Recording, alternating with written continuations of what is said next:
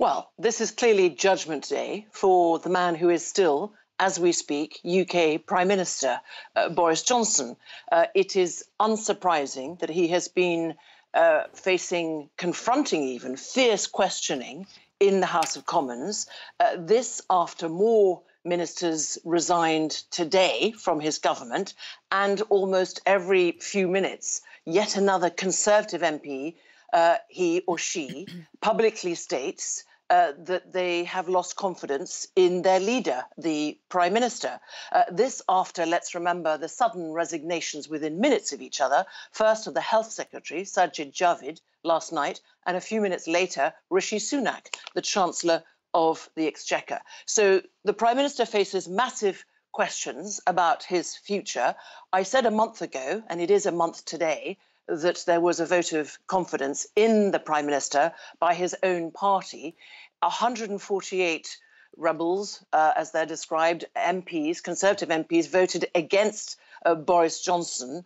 I said at the time that it was a question of when, not if. I repeat that today. It's a question of when, it seems, not if, the British Prime Minister will have to quit. But it is clear that he is defiant, he is combative. He says it is his job and that he has a mandate from 2019 and that 80-seat majority, and also more recently having, although narrowly, won that confidence vote.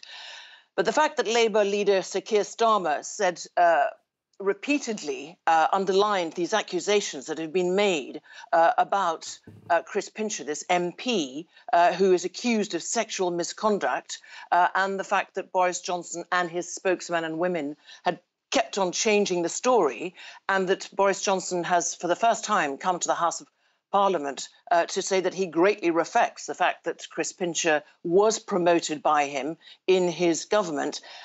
It clearly, with a majority, it would seem now of Tory MPs, is not going to wash. So basically what we're watching is Boris Johnson clinging for political survival, yes, with a new health secretary, yes, with a new Chancellor of the Exchequer, but still massive questions hanging over his future. And what I'm hearing that although the vote of confidence took place a month ago and the internal rules of the Tory party are normally that another vote could only take place in 11 months, things could actually go extremely quickly. I'm learning that there is a meeting tonight of this 1922 committee and that they could force through a change in rules and that a vote of confidence in the British, currently, Prime Minister Boris Johnson could happen. These are all unconfirmed reports, but could happen as soon as next Monday. Now, Benedict, do you think that if this new second vote of no confidence does go forward, do you think that this incident with Chris Pincher is the straw that broke the camel's back? Could Boris Johnson survive yet another no confidence vote?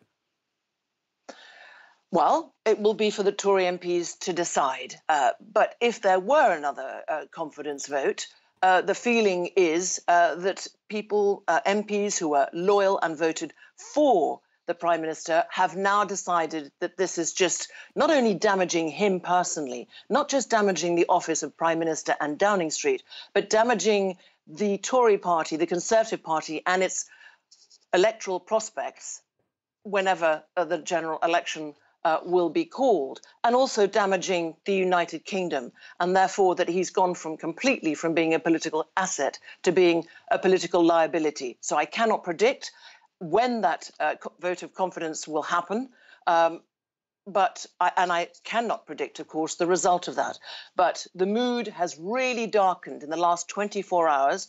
And I think when you see a Prime Minister so consistently the butt of jokes so publicly that are so damaging, and the words "on the brink" across all the newspapers of whatever tendency today, the fact that the resignations excoriating letters of Rishi Sunak and Sajid Javid kept on talking about, the lack of leadership, that fresh leadership is needed, the words of dishonesty and wrong leadership in all the mouths of so many Tory MPs, let alone resigning ministers. I think you can see a very embattled, besieged Prime Minister who is absolutely clinging on to the door, to the furniture of 10 Downing Street. But it looks like his days, certainly, if not hours, are numbered. But of course, he has survived so many times, all the accusations and scandals. Nobody can predict the future, but the Tory MPs will create the future when they have a vote of confidence, whenever that vote of confidence comes, in Boris Johnson.